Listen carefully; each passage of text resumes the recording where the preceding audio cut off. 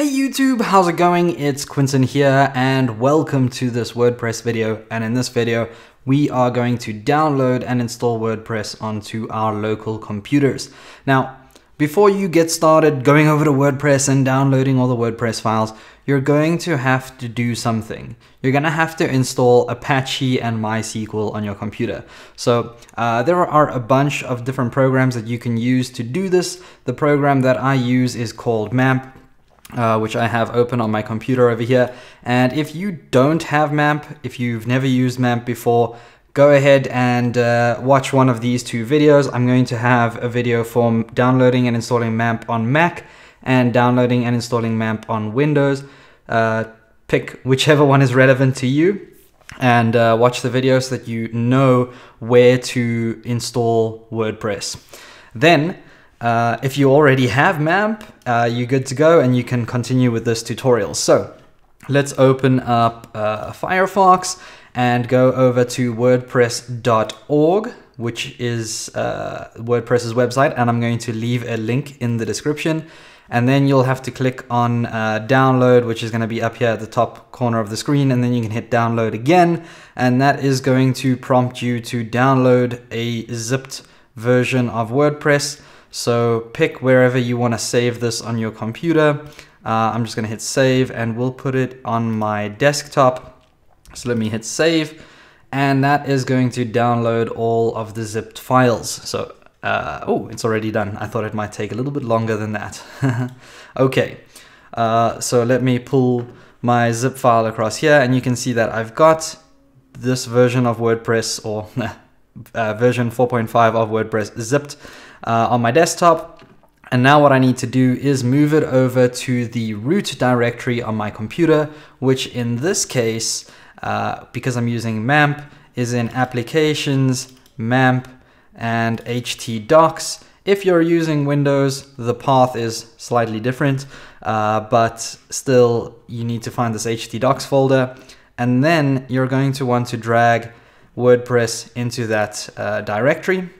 And now we can unzip this, and now we've got some WordPress files, but they're all in a WordPress directory, which can be a little bit annoying because if I go over to MAMP and I hit my open start page or web start page, you can see that I've got MAMP open, and if I go to my website, which is my local host up here, I can see the two WordPress directories. So this is the zip file, which obviously we can't use.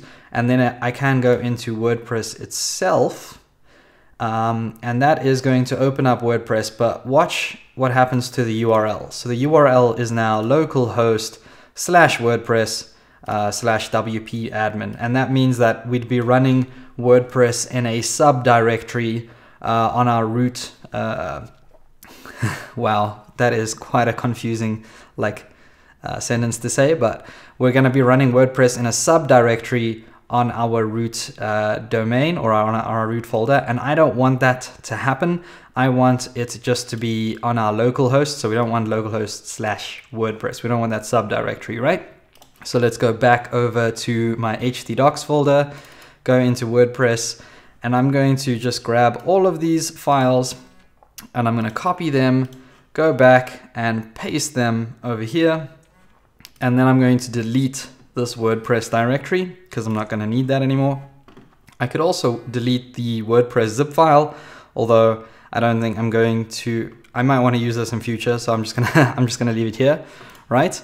And now if I close this and I go back to my website from the by the way, we're on the start page.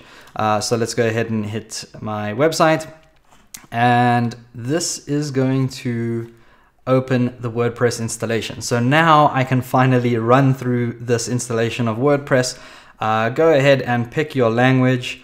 I usually just use English United States, although I could probably use English South Africa, seeing as I am South African. But I wonder what's different. Let's hit continue and see. And this is now going to download a language file, I suppose. English United States would have been default, and it would have probably not loaded as slowly. Okay, Right, so now we've got to the next step of the installation, and it's basically just telling us what's going to happen from here. So we need to set up a database, and then we need to add in our database name, username, and password. So if you guys don't know how to set up a database, then if you're using MAMP, you can kind of just go over to, I thought there might be a quick link here. No, okay, well, just go over to your local host. If I can type localhost /8888, and then type in PHPmyAdmin. Wow, typing skills are not on point today. But yeah, go ahead and type this into your URL bar and hit enter, and this is going to take you to PHPmyAdmin, and from here you can set up a new database for yourself. So I'm going to hit new, and then I'm going to go over to database and just type in a name. So let's type in WP_demo because it is a WordPress demo, and then I'm going to choose UTF-8 for my collation. So let's type in UTF-8, and I'll probably just have to scroll down until I can see UTF-8 general, and that is just the standard code.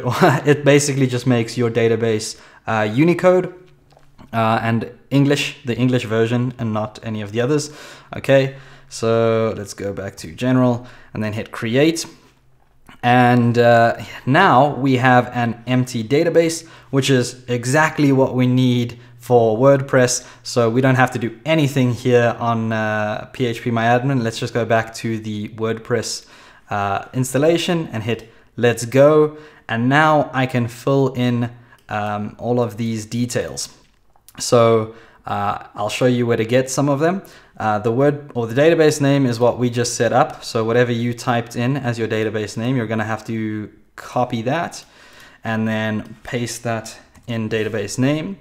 And then for a username, you can go over to your start page for MAMP and scroll down, and you'll see under, oh, there was the quick link that I was looking for a second ago. So by the way, if you don't want to type in PHPmyAdmin, just go ahead and click on that link.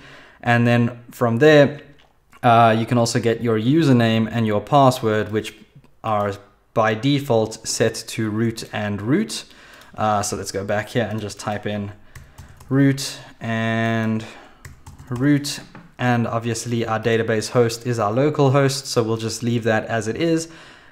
Table prefix, by default WordPress will prefix all tables in the SQL database or the SQL database with the letters WP and underscore, and I think I'm gonna leave it like that. So there's no reason to change it unless like you're super worried about security or something. Let's go ahead and hit submit.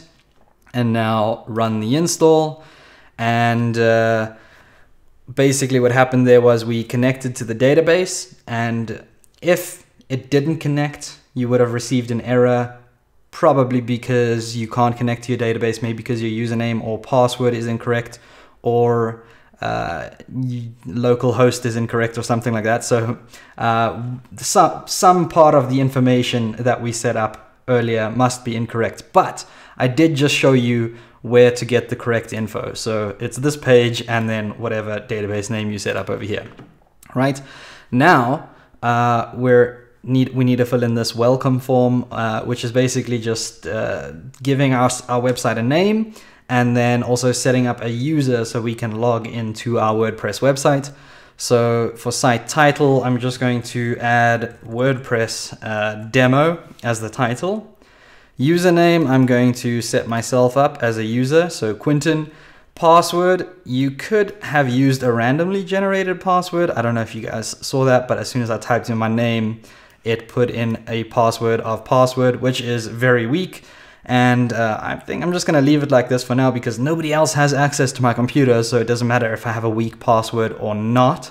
Although if this were on a live server, I might want to use a randomly generated password that is a lot harder to guess.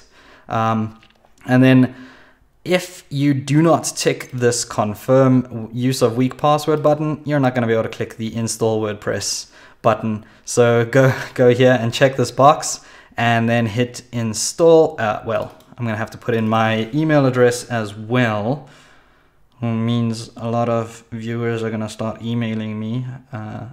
Let's just type in business@quentinwatt.com, and now I can install. There we go, success. We've now set up a user and we've given our website a name. So let's hit login. And now I'll have to log in with the username and the password that I had just set up, which, if you guys can remember correctly, was just Quentin and password. And now I'm going to log in. And now we're logged into the backend of WordPress. So this is our WordPress installation. And if I hover over the site title over here, whatever you typed in as your site title will show up here. So I typed in WordPress demo, but if you typed in my website or whatever, it's going to show up here. Then you can go ahead and hit the visit site button, and that'll take you to the front end of your website, which right now for me looks kind of boring. But this is the WordPress 2016 theme, and it's just one random blog post that was set up, and your website title. So whatever you typed in again as your website title is going to appear here. And in the next couple tutorials, I'm going to show you guys how to change all of this information and how to add more posts and add images and all that good stuff. So if you're ever logged out of WordPress and you want to be able to log back into your WordPress site, you might be at the front end of your WordPress site thinking like, hey, how do I log in? Well, you just go to your domain name or your URL name, which in my case is localhost 48, but in your case it might be like www.yourwebsite.com, and all you want to do is add /wp-admin, and that is going to let you log into your WordPress installation. So if I hit enter, there we go, I'm now on the login page, and I can just put my details in and log in. If you liked that video, there are a bunch of things that you can do to help. First of all, don't forget to subscribe, watch another one of my videos, follow me on social media, and if you want to support the channel financially, you can also become a patron. Becoming a patron means that you're going to choose to help me pay for some of the equipment and the software that I use to make these videos, and also, hopefully, help me finish my degree. So go ahead and click on something, and I'll see you guys next time.